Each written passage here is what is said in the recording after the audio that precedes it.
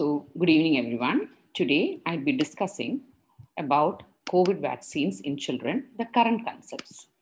So, what I really plan to discuss today would be what are the what is the need, safety, and efficacy of currently available COVID vaccines, especially the one that is available in India now, and also some recent evidences and controversies and some daily dilemmas regarding COVID vaccine.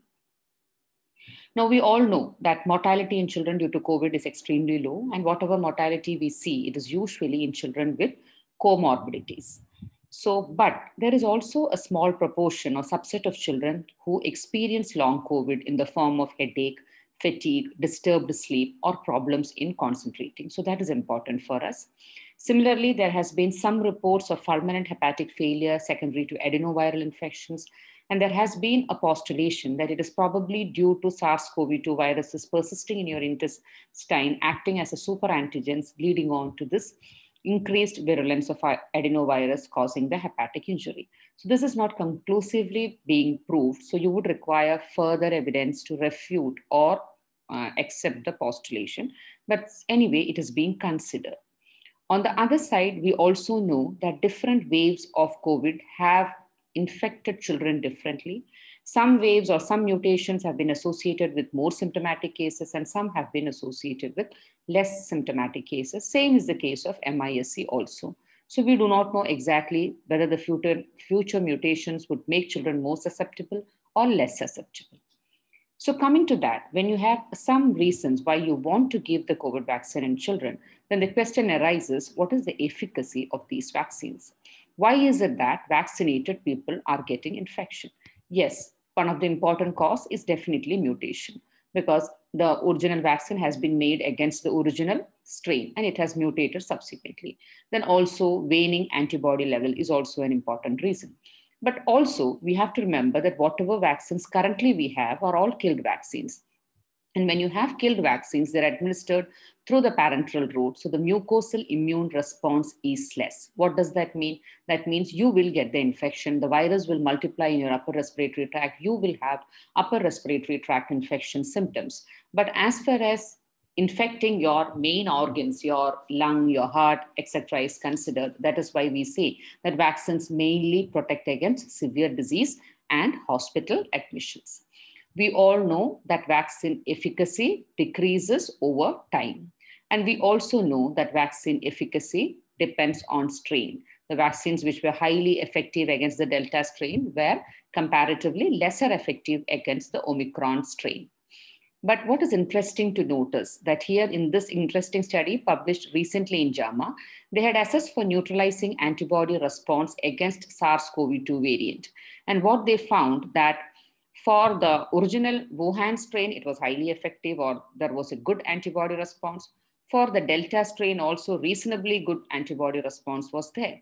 But unfortunately, when it came to Omicron, especially after 6 to 7 months, there was hardly any response, very less response. But when the booster dose was given, you can see it is almost close to 100% response. So, and the same thing that you can see it here in the numbers also, you can see that the booster is associated with close to 39-fold increase in neutralizing antibody response. So that is why vaccine boosters appear to reduce, even in case of Omicron, hospitalization and infection. So boosters are important.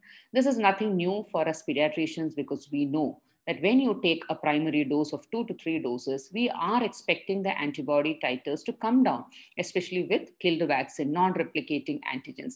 But after 6 or 7 months, it's when you give the booster, you get a far higher titer and more sustained rise of antibodies. So boosters are important in COVID, just like it is important in other conditions. So now comes the question, how many boosters? As far as India is considered, we were giving single booster, that too initially after 9 months. Now the recent government guideline is that you can give a booster after 6 months for those above 18 years of age. So India, we are giving only boosters at present to those over 18 years of age. Whereas CDC is recommending booster for all above 5 years of age. They have also gone one step ahead, telling that those who are immunocompromised, they require 3 primary doses and also 2 boosters if the person is above 12 years of age. So another important question that we all were bothered about is, can vaccination cause MISC? Remember, MISC following vaccination, the risk is extremely rare, 0.3 case per million. Similarly, in case of children less than 12 years of age, the incidence of myocarditis following vaccination is also extremely rare. In this particular study of more than 255,000 children in Israel, they found that only 12 developed myocarditis, which in fact was less than the background rate of myocarditis that normally happens even before the COVID infection came. So less than 12 years, vaccine-induced myocarditis also seems to be extremely rare. Now comes the question. Can vaccine protect against MISC? If it's not causing MISC, can it protect against MISC? Yes. The recent evidences, both from France as well as from US, shows that vaccines have 91% efficacy against development of MISC and almost 100% efficacy against MISC, leading on to requirement of a life support. So that is why CDC has come out with this IEC telling you that vaccination decreases MISC by 91%. 95% of adolescents who are hospitalized with MISC are unvaccinated, and no vaccinated MISC patient require life support. So that is good news. But what about the major adverse events that we had heard or we are still hearing following the introduction of COVID vaccine, namely GBS, vaccine-induced thrombotic thrombocytopenia, and vaccine-induced myocarditis? Regarding GBS, you need to know that vector vaccines does cause an increased incidence of GBS. That is just as you expect whenever we come out with a mass viral vaccination, live viral vaccination. It will always, usually it is followed by an increased incidence of GBS. That has been the experience previously also. So this time also, we did have an increase in the rate of GBS following vector vaccines, because there a vector is a live vector. You have an adenovirus, even though it dies off soon after it enters your body after delivering the genetic material, but nevertheless, while being administered, it is a live virus. And that is one of the reasons why you did have an increased incidence of GBS following Covishield vaccination.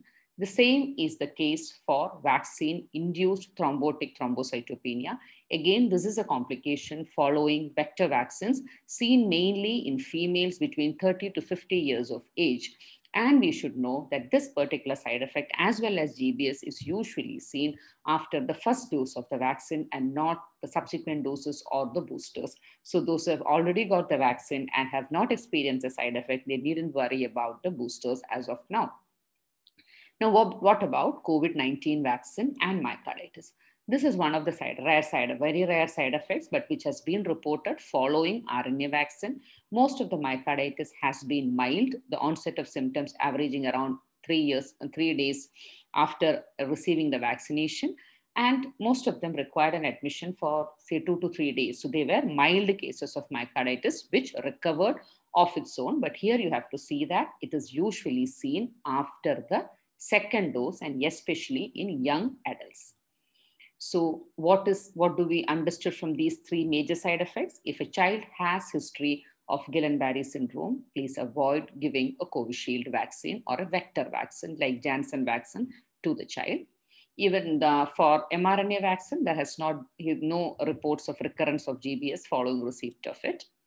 Then if a patient is higher prone for thrombosis, like say a female between the 30 to 50 year of age group, someone with previous history of heparin-induced HIT thrombocytopenia or previous history of thrombosis, it would be preferable to avoid a vector vaccine. And when it comes to myocarditis following mRNA vaccine, for those at risk, that is adolescents above 12 years of age, 12 to 40 years is the high risk group. And that is why this group, now it is recommended that the second dose, instead of taking after 3 or 4 weeks, it needs to be taken after 8 to 12 weeks. It is to ensure that the risk of myocarditis comes down further.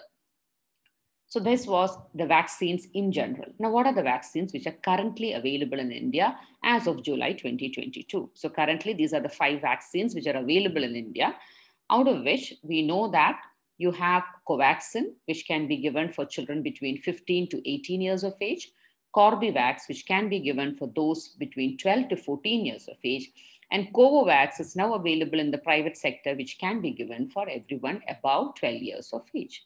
So you have to also see that these vaccines can be given for children less than 12 years of age, in the sense that DCGI, the Drug Controller General of India, has given the green signal, has given the license, but the National Technical Advisory Group on Immunization has still not given the green signal. That is why these vaccines, or none of the vaccines, currently are being given to children less than 12 years of age in India. So as of July 2022, it is mainly for children above 12 years of age, even though 3 vaccines are licensed for less than 12 years of age. So we would be expecting them to come out soon.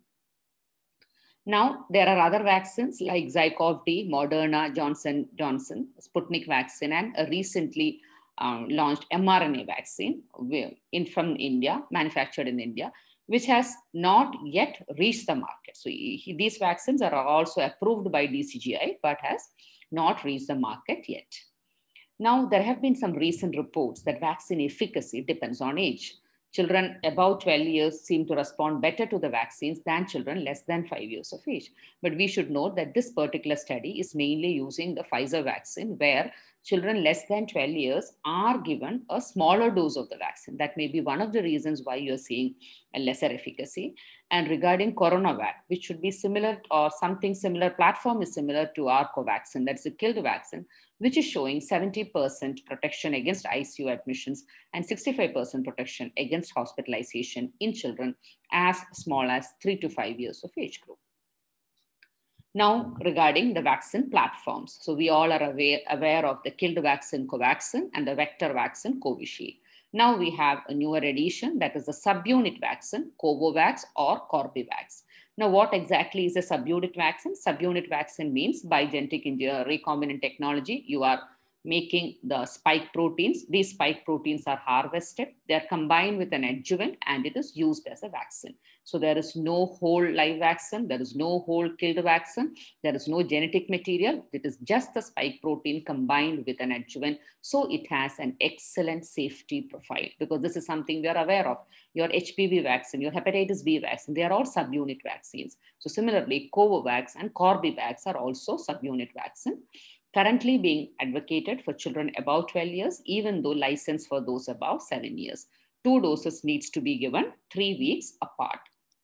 Whereas in Corbevax, it is again 2 doses, 4 weeks apart. So dose schedule is easy to remember. All the 3 vaccines are 2 doses, 3 to 4 weeks apart. That is Covaxin, Covovax, and Corbevax, vaccines which are being used in children.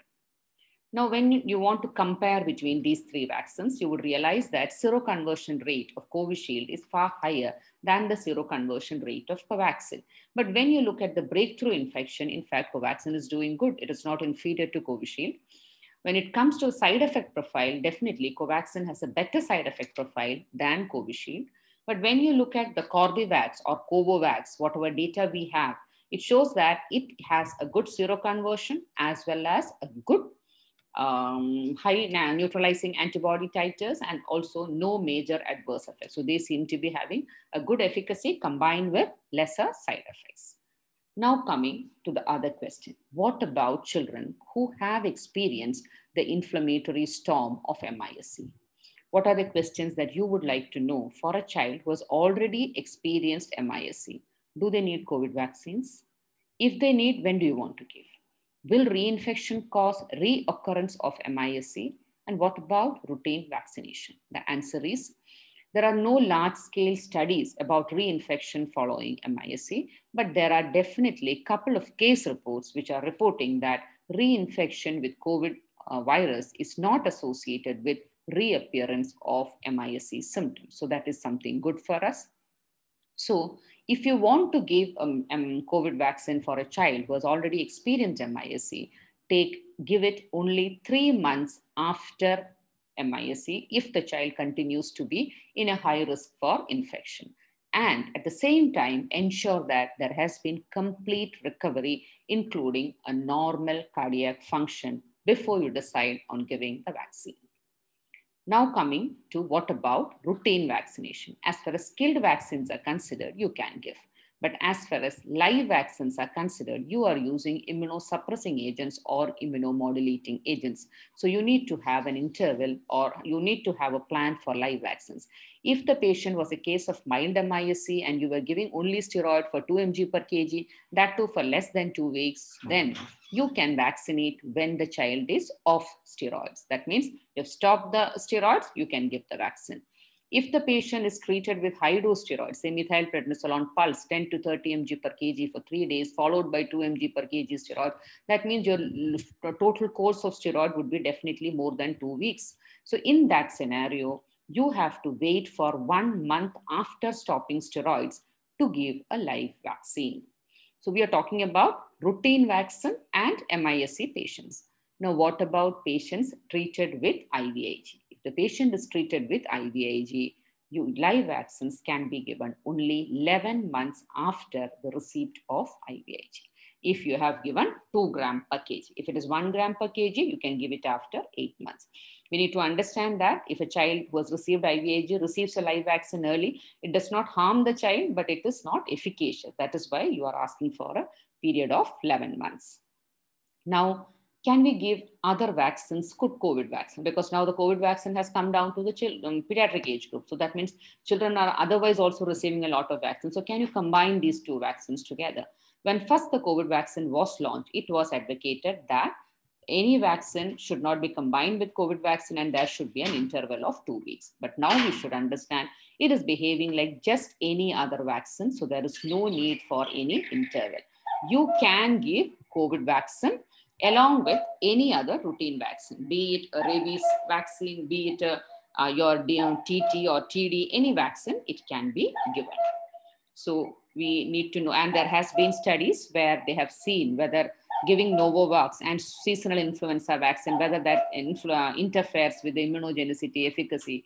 It has been found it doesn't interfere. So routine vaccines can be combined along with the COVID vaccine as of now, according to CDC.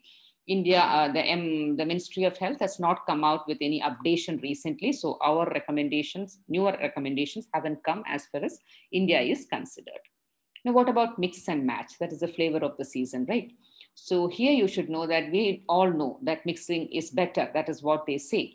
But what about most of us? Most of us have taken Covishield vaccine. So which vaccine would you like to mix and match, and how does it respond? So here you can see in this study, they have done it with homologous boosting. That is, booster again was Covishield, or they have boosted it with an mRNA vaccine, or they have boosted it with a subunit vaccine, that is Novavax. Here you can see that the antibody titer was far higher when the boosting happened with an mRNA vaccine. But even after a Novavax vaccine, also the antibody titer was far higher compared to homologous booster with a Covishield. So that means if you want to give a booster, it is good to have a heterologous booster. That is different vaccine for a booster. But what is interesting to note is that when they looked at the cellular response, in fact, Novavax was doing better than, slightly better, you can say, than mRNA. So when it comes to cellular response, that means Novavax is not at all inferior. So that is good news for us. So what does the world body say? So now we understood that heterologous boosting is good, and heterologous boosting studies are underway in India of booster doses with Novavax. So the reports, we are waiting for the results. So what does meanwhile the world body says? The WHO says that you can mix and match even for the primary schedule or for the booster schedule. CDC recommends that when you're using the primary schedule, that is the first 2 or 3 doses should be the same vaccine. You should not do a mix and match there. But booster, you can do a mix and match. When it comes to the Ministry of Health, it says that as of now, they are not recommending heterologous booster. They are recommending only homologous booster, and that too for individual above 18 years of age. They're expecting these recommendations to change in the coming months or years. So the final take-home message, use every opportunity to offer routine immunization, no definite interval needed between COVID vaccine and other vaccines, preferable to wait for minimum of 3 months after MISC for COVID vaccine, avoid Covishield in patients with risk of GBS and HIT, and Corbevax, and Covaxin, which are currently being used in children less than 18 years of age, as of now is showing excellent safety profile. Thank you.